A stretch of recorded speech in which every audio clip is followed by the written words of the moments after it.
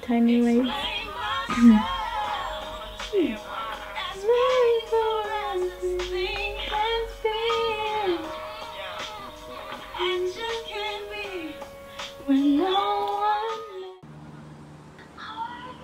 Always when I was young, I always enjoyed dancing or movement, so to say. So it was always moving. We would be walking with my mom in the streets and they'd be asking like, "Oh, is this your mom?" And I'm like, yes, she is.